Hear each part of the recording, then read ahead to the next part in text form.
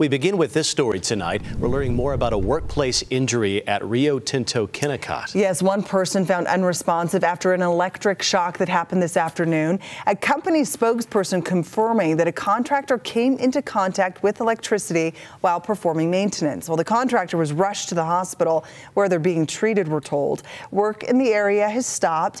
In a statement, the company is saying tonight that their top priority is the health and safety of its people. According to federal records, the company was cited in 2019 after a worker fell from a corroded ladder, fracturing his leg.